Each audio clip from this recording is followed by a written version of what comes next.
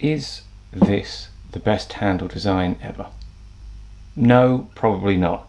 But I've been working on a blog post that looks into handles and the components of them, and over the course of this video I'll explain how I arrived at this handle, and hopefully some of that will be useful for you. And it is a very comfortable handle. So I'm going to start with the basics. What I'll do is I'll timestamp the whole video and I'll link to the blog below. So if you don't want to watch the full thing, or you want to jump to the more complicated part, then fine, but I'm going to start with basics. So there are a few different ways of making handles. The main ones are pulled handles, extruded handles, slab built, hand built, slip cast or press molded, and sometimes wheel thrown. But primarily I would say that pulled and extruded handles are the most common, unless you're building with slabs anyway, in which case you might slab build them. I vaguely know how to pull handles. I did a jokey video on Instagram a few weeks ago of me pulling them, but I extrude mine. And this is the extruder I use. I've got a post, I've got various videos and a blog post about how I use it, so I won't go into it too much here. I'm not going to try and explain all of them. There are links to people who know what they're talking about for each type on the blog post. But what I will do is I'm going to use the extruder now to make a few handles to demonstrate the different shapes you can use. An extruder just presses out clay into the shape of the die that you have. These are using my handle dies. This is the medium size of the standard one. I classed the types of handles in the blog post as a lug, which is just anything sticking out that doesn't loop round, and they're generally only used on small things. You don't tend to see them often, but I think they do count as a handle. And then I would say the C shape, what I call question mark shape because I can't think of a better way to describe it, D shape and full loop. So having a quick look at what those would actually be, C shape would be one continuous curve, which is easier done with wheel thrown or pulled handles, but you would have that sort of shape. I'm calling that C shape. Then question mark shape would be a curve at the top and then bending in like that. D shape would be a bend and a bend like that. And then a full loop, obviously you make a full loop and attach that to the side of the handle, that side of the mug. Those are the most common, I would say. And then in terms of sizing, obviously you can go on units of measurement, but most handles are designed for a number of fingers to go in them. So there'll be a loop, and either you'll get like that loop would be a 1 finger handle, and then in the C or D shape that would probably be a 2. And then you could make a longer one that has 3 and a full hand where you've got all 4 fingers in and you're holding it like that. Now that would be the size that you made the handle. Obviously it's up to people to decide how they hold it. So you could have a handle like that, but someone would pick it up like that. So far, so simple. Different shapes lend themselves to different sizes. So if you're pulling a handle, you get a nice continuous curve, which means that you are most likely to go for a question mark shape or a C shape. So you would come out and bend smoothly and then either just attach back in or curve down. Extruded handles are easy to get discrete bends on, so they tend to lend themselves to the D shape, although obviously you can make any shape with them. Slip cast handles you can do in any shape you want, but the point is that you wouldn't do a full loop in any more than 1 finger ideally, just because obviously you've got a complete circle. To scale that up to the height to fit 2 fingers means you're scaling it up to the width of 2 fingers, so you wouldn't make a complete circle that would hold 3 or 4 fingers, because it would be massive unless you're doing it stylistically. So you might choose to do it aesthetically, but practically it's not a solution that most people would reach for. So the loop ones tend to be fewer fingers, which means they tend to be on smaller mugs. And if you're trying to get a whole hand in there, you kind of want the D shape where you've got a discrete bend and then a straight bit so it fits through the fingers of the hand. There are some combinations that work better than others, but as a general rule, those are your main ways of making the main shapes and the main sizes. Most mugs, I would say, are either 1, 2 or 4 fingers. A small mug would aim to have a single finger holding it. Most mugs would probably have 2 inside and the third finger on the outside, and I'll get on to why I think that is in a moment. And then on larger mugs you'd have a big chunky handle, and you'd hold it with a full fist. So the next thing I talk about in the blog post is attaching handles. You would score and slip typically, and the reason for that is quite simple, because you tend to be working with handles and mugs in some level of dryness approaching leather hard, if not leather hard, and you might have burnished the surface, or you'll have at least probably made the surface smoother. So clay really likes to stick to other clay. Like, you can get these 2 cut bits of clay and you can push them together and they do an alright job of sticking. As they dry out, you get more of a skin and they don't want to adhere, and then once they're kind of burnished smooth, you really don't get much of a join, and you have a very clear line for any stress to break along. So by scoring, what you're doing is giving a rougher surface on both sides. What you're doing by slipping is making them both a little bit wetter, so the clay can squidge together more, and you no longer have that clean break line because you've scored the surface, so there's a bit of texture for it to grip onto, and the slip rehydrates all of the thin bits that have been loosened up by the scoring. So you don't need to do both. I don't score when I do my drippy slip bits. I just press it into the clay. There's enough slip there and it dries all together enough that that's not a problem. But if you're burnishing a leather hard pot and then trying to attach something to it, you really want to score through that. As I sort of did there, if you press together lightly, you can pull them apart. If you push together and work them together, they stick.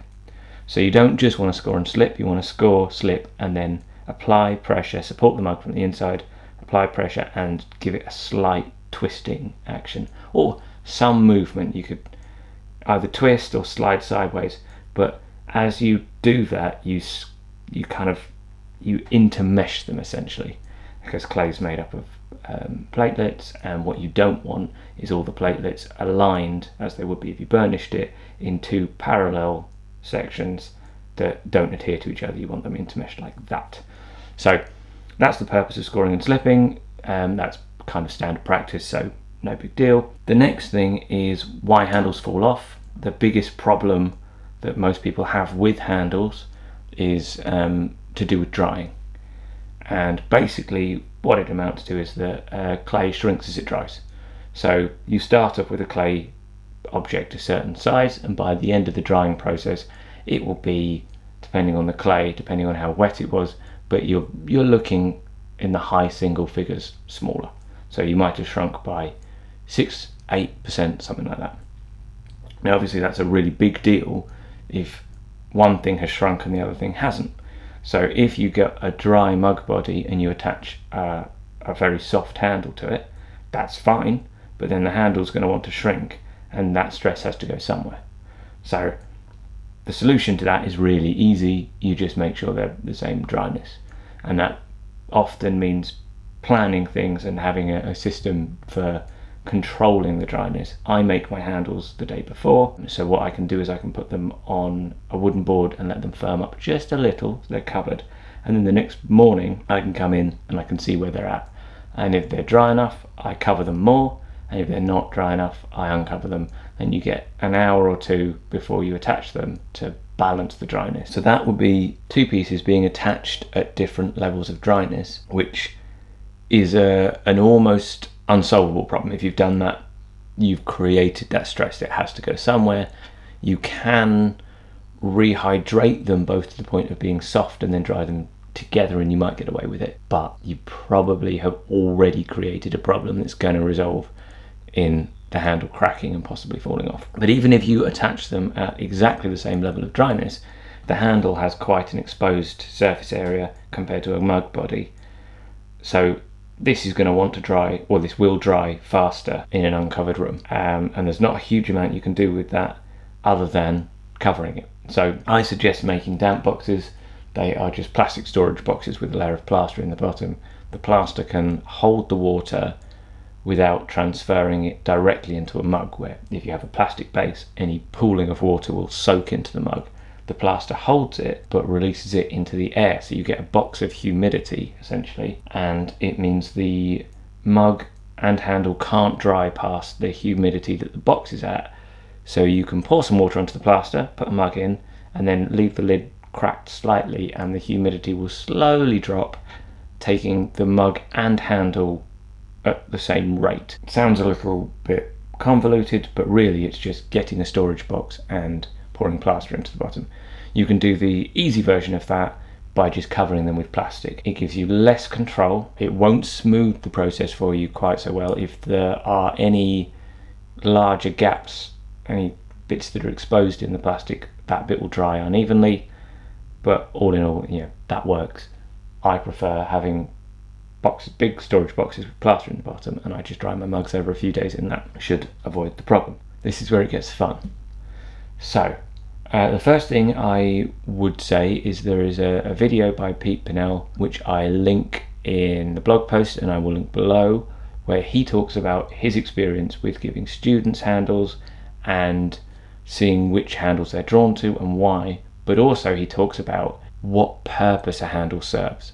Going into this, I had been thinking more comfortable was universally better. I wanted to see if I could figure out what would make the most comfortable handle I could, and he talks about how that isn't necessarily the best solution in all cases. And he raises some really good points, that you might well be drinking an expensive coffee from a handmade mug. The coffee isn't necessarily the most immediately gratifying drink you could pick. You're probably drinking a coffee that's a little bit complex and maybe has some bitter notes and so on and so forth, and you're savouring it. And there's no reason that that shouldn't apply to the mug as well. The mug shouldn't necessarily be the easiest way to get the coffee into your mouth. It can be a larger part of the conversation than that, and that might mean a handle that isn't immediately comfortable. I think if you're going to make that distinction, you have to make a very specific decision as to what you're doing and why. I don't think that's an acceptable justification for a bad handle that hasn't been well considered, but it is a very good reason to not necessarily make every single handle exactly the same and as comfortable as possible if you have a specific purpose behind not. He raises some really good points. I highly recommend the video because he explains it better than I just did, and he gives examples of times that he's used mugs that weren't the most comfortable and were really good as a result of it, and changed his whole experience of drinking that drink from that mug. So watch that if you're curious. But I set out thinking I didn't really have much to say about mug handles, and it all got a bit long-winded. So you've got a mug. The mug has a centre of gravity. The centre of gravity is essentially somewhere near the middle part of the geometry, slightly more towards the handle, because obviously the handle has got some mass off to this side, and the base, which might well be thicker, but even if it isn't, obviously there's clay at the base and it's not at the top. So you've got a mug, centre of gravity, about centred, a little further down, a little towards the handle. Fine. That pulls straight down. No problems there. The mug has a mass. This would be about 300 grams. This will hold about 350 mil of liquid. So you're looking about doubling the mass once it's full. And it doesn't change the centre of gravity much for the large part. I mean, obviously as you tip it, it moves, but it's still not going to move that much. It's kind of within the body, and it will pull the centre of gravity around a little bit, but essentially you have a point in the centre of the mug that's pulling straight downwards towards the earth. When you're holding the mug like that, you've got a base of support, the centre of gravity is within, it's not going anywhere. When you hold it from a point to the side, you have the centre of gravity pulling straight down, you have your finger pulling straight up with an equal force, but the offset creates torque around the finger. So the mug wants to hang like that. To stop it from hanging like that, you have to rotate it back and apply some force somewhere to stop it from doing that. So when we're holding a mug, you would generally hold with one finger at the top, and then you would have something pushing inwards. Now typically you would pick another finger. If it's one finger, you're holding like that. If it's two fingers, you'd be holding like that. So you've got an outer finger pushing inwards, and your upper finger is pulling up and out. The upwards is just supporting the mass of the mug. That doesn't change much. The inwards and the outwards are counteracting each other. So it's pushing in, and in order to stop the mug moving sideways, it's pulling out, and the result of those two forces has to equal the torque around the finger, or you're rotating, and that is essentially the distance between the centre of gravity, this acting as a fulcrum, and this one pushing in to counteract it. Now, what that means is that, I just so happen to have one of these brackets lying around, which is quite a handy way of showing it. You've essentially got a seesaw or a teeter-totter if you're in the States, but rather than having the mug on one side, in fact I could demonstrate this. So you could have the mug on one side and you push down, it's not strong enough, you push down on that side and you've got leverage, and obviously it's easier if the mug's there, there's less force. I mean, you can actually, this is quite a good demonstration, if you put it there, it's too flexible, it might well break if I try to do that. Leverage is literally just assuming you're in a stable system. Once we're balanced, you are multiplying the mass and then the distance from its centre of gravity to the fulcrum, and then same on this side. So I'm putting less force down than the mug is because I'm further away. If I push here, I have to push harder. Simple. This same principle, but 90 degrees. So you've got, if you put the mug here, I'm pushing with an equal force to the mug. If you put the mug here, I would have to push with a force, say 4 times the mug, because the distance from the fulcrum to this finger versus the distance from the fulcrum to this handle is approximately 4 times. Now the interesting thing is, that is true of that grip. So what that means is this mug has a mass of 300 grams, but I will be applying about a kilo's worth of force. I know newtons would be the correct unit, but I can't be bothered. Because of the relative distance, centre of gravity, fulcrum, the point pushing inwards, the leverage is very unfavourable on this finger. So it had a mass of 750 grams. I could quite easily be putting 3 kilos worth of force laterally with this finger and laterally in that direction with the top finger, with no resultant force.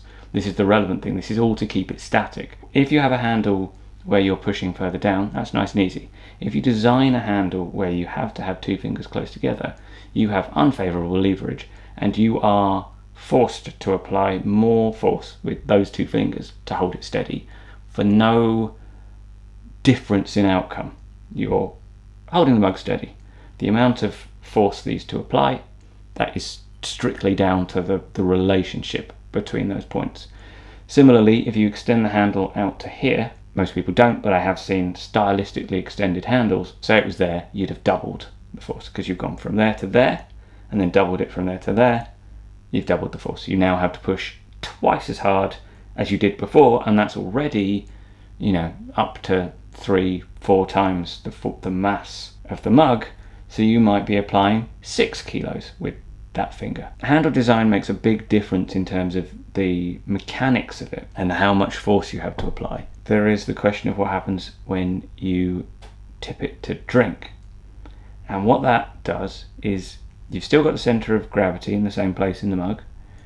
Broadly speaking, I mean, if it's got liquid in, it's sloshed forward slightly, but that's the idea. But what happens is it's no longer pulling straight down. It is pulling straight down, but not relative to the mug. It's the equivalent of the force going from straight down to coming out sideways. And when you're holding the mug sideways, the resultant force wants to spin it around the handle like that.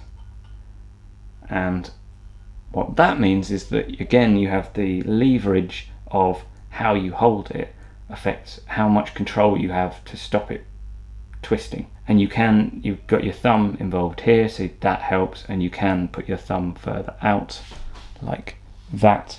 Gives you mechanical advantage. That's another factor in how comfortable a handle is. When you tilt it to drink, how much it wants to twist around the handle and how easy it is to resist that. Round handles rely entirely on friction, because what you're doing here is you're gripping the cross section, and when the cross section has some variation in geometry, you can stop it rotating, and you can demonstrate that in that if I hold this, it's not going to spin in my hands because it's very thin, it's very flat. As it twists, I'm applying force here and force here to resist the twist, and because of the distance between them, I get some leverage, and because of the cross section, in order for it to twist, it has to move my hand. Compare that to something with a round cross section. It's free to turn. The only thing that stops it is friction. Handle cross section has an important role to play in how comfortable a handle is when it comes to tilting the mug to drink and resisting that change in the resultant vector of the force. So essentially the mug weighs the same, but rather than going straight down and being in line with the handle and being easy to support it that way, you've twisted it. The force is now coming essentially out of the bottom of the mug at an angle because gravity is pulling straight down and the mug is now twisted, and the handle does a worse job of resisting that force. The less of a cross section it has, the worse it will do. The other thing is obviously the surface area of the handle. Your fingers are a bone with flesh around them, so it's not as simple as the shape of the finger, it's how much of the flesh is trapped between the bone and the handle. So a handle that's straight, you're kind of squishing a portion of the finger against. A handle that curves with the finger, there's a lot more flesh. The bone is putting a force out in a kind of 90-degree angle, and all of the tissue within that area is absorbing the pressure, so there's no focus, it's not focused on one spot. Whereas if you did it the other way around, if it was your outside finger applying the force to there, it's two curves, the contact point is fairly minimal, so it's a lot more focused pressure. Even for the same handle design, it hurts a lot more when the curve is against the finger rather than with it, because it's not quite as simple as how much of the finger does it contact. It's how much of the finger does it contact, and then how much of that is it able to compress against the bone. With obviously a smaller amount of flesh being compressed means that it hurts more because it's applying that force and crushing a smaller amount of tissue. More pressure, it hurts more. Now, for most people, it won't reach the threshold of pain. If it's a big mug, small handle, or you've got any pre-existing condition or injury that means that you're more susceptible to feeling it as pain, it will be pain. Again, back to round handles, you have a slight confounding thing of when you get two cylinders touching, bearing in mind the bone, approximately round handle, the actual contact point in the middle of the two cylinders is minimal. So round handles are even worse at this. If you have a round handle that bends outwards like that and then you push it against your skin, it's focusing it on a very small amount of tissue. Cross section again plays a role in how the force is distributed through the finger. One other thing that is quite important, the angles of the handle when viewed from the perspective of the force that's applied to them. So I kind of demonstrated earlier that the mug wants to dangle with the finger in that corner. Well, that's important. I haven't quite got it clear in my head exactly what the limitations of this concept are, so I'm not sure I'm thinking about this in the right way. But the way I'm currently thinking about it is each part of the handle will have a force applied to it from a certain direction, and you want that part of the handle to be rounded with the shape of the finger, forming a low point where you want the finger. Basically, what I mean by that is it wants to hang from that point. Now, if I had a C-shaped handle that was a continuous curve like that, and that was attached to the side of the mug, then what you would have is when you... I should have prepared one of these. I know what I can do. Now, the point is that you might want to have your finger there, but as the mug hangs, it will slide round. As the mug wants to pivot, your hand will slide. The only thing stopping your hand sliding is friction again. So friction's kind of important for a few mug variations. I feel like you want to avoid relying on friction as much as possible. Firstly, that limits the usability of a mug for someone with limited grip strength, but also if your hands are wet while you're washing up, say, or you put moisturizer on, as I always have to do because the clay is currently drying out my hands and it's going to start splitting in a second. When you hold the mug there, you're holding it as you would, you know, perfectly comfortable. It's a good comfortable grip. I like D-shaped handles, except that the mug wants to spin round like that, and it will do that. And so you have to hold it tighter. Whereas when you've got a D-shaped handle, you don't. You can actually relax your hand, because that finger, that top finger, the force that it's applying to that handle up. And from the perspective of that force, the finger is in a low point. The finger doesn't want to go anywhere else. That's where it wants to be. When you have a hand like that, there's no low point. The finger will quite comfortably be anywhere on that handle. So the mass of the mug, the force, the rotational force it provides, it will just slide your hand through the handle if you're not holding it tightly. The last thing, I'm not going to try and tell you all the numbers. I will put up on screen. These are the approximate hand-sized numbers that I have found for different ranges within which hands are commonly found. These numbers were taken from multiple sources. I didn't find a single outstanding source of data. A lot of the studies look at very specific populations for a very specific reason, and then the broader ones don't give you that much depth. So like glove sizes, for example. You can see the numbers I ended up at. They're not from a single source, they are from a variety of sources kind of mashed together and adjusted to try and make them robust for the data sets that I had. It's not ideal. I wish I'd found a single better source, but I couldn't find anything quite as universal. So these are my numbers. The main thing is that there isn't a huge overlap between the numbers that you get for men's hands and women's hands. And obviously, you know, this is a gendered way of looking at it that the researchers use. The point really is that large hands and small hands cover a range, and there isn't necessarily a size that would do both of them. If you're doing anything where size is specifically important, having the ability to have the person who's buying the mug specify the size might be a good idea, or you have to specify who it's for, because there's no universal size. However, 20mm seems like a pretty good universal number for a finger. So if you're making a 3-finger mug, 60mm would be good. If you're 2 fingers, would be 40, except that obviously on a 2-finger mug, 1 finger has to go on the outside, so you still want that to be a little bit longer than 40, but that's the kind of concept. So how do I go from all of that to this handle design? I didn't invent it.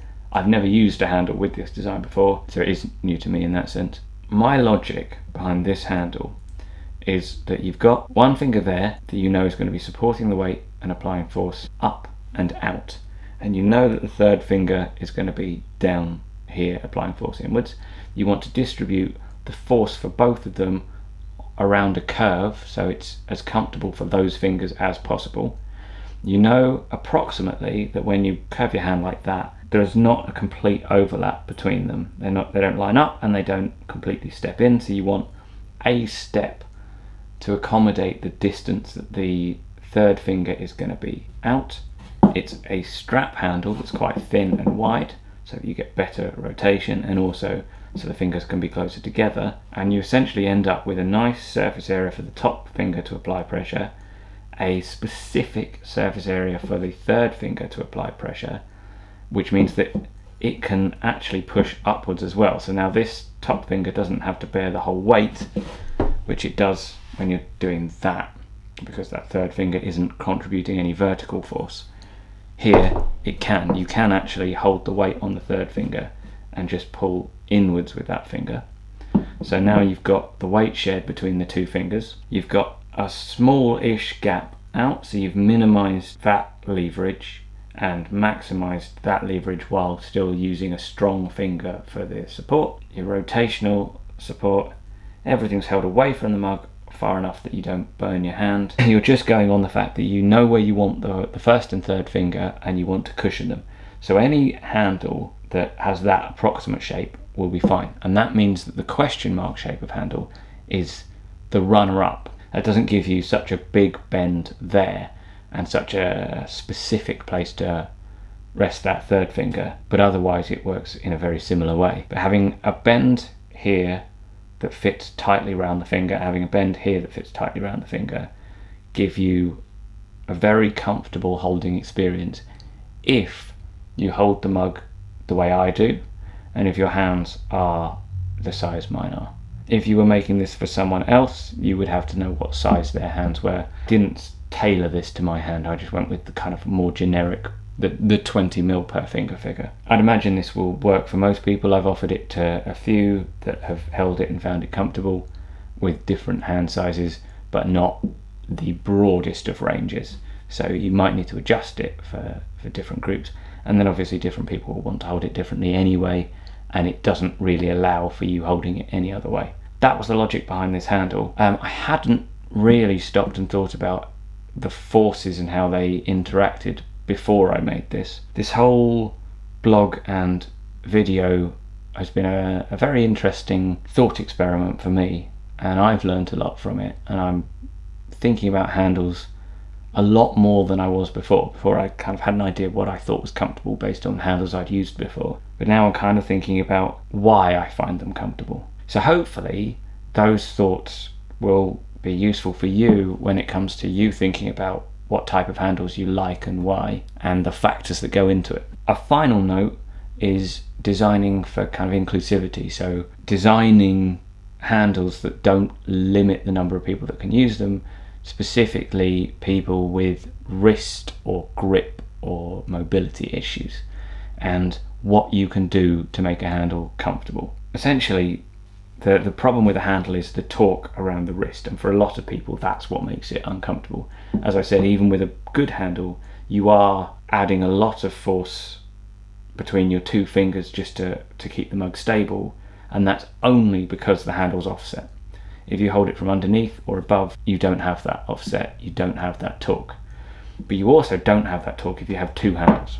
So a handle on either side, you essentially put the base of support, I think base of support is the right term, I don't know what the correct term is, but once you're holding from either side, there's no torque because the center of gravity is within your grip, so it's not trying to spin, you're just literally holding half the weight with one handle, half the weight with the other, which makes it far easier to hold. Another thing is obviously some people hold it in their hand. Now the problem with a mug is that they conduct the heat too well for that to be comfortable with boiling liquid inside. I did a test going back a few years, but freshly boiled water, within a few seconds the outside of the mug was at 70°C. So that's too hot to hold.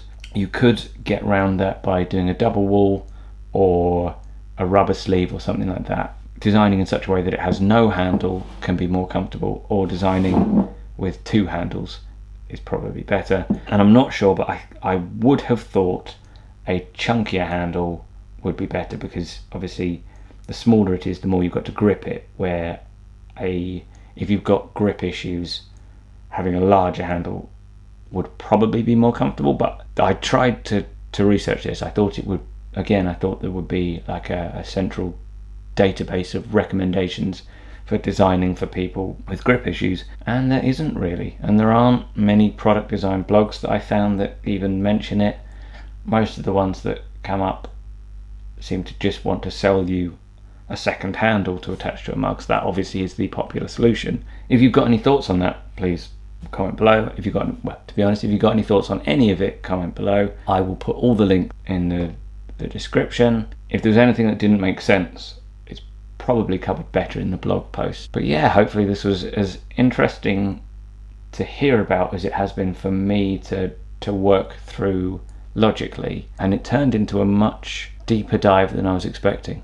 I initially rejected the idea of doing even an infographic on handles because I didn't think I had anything to say, and here I am about an hour later still talking. So I'm going to call it quits there. Let me know what you think.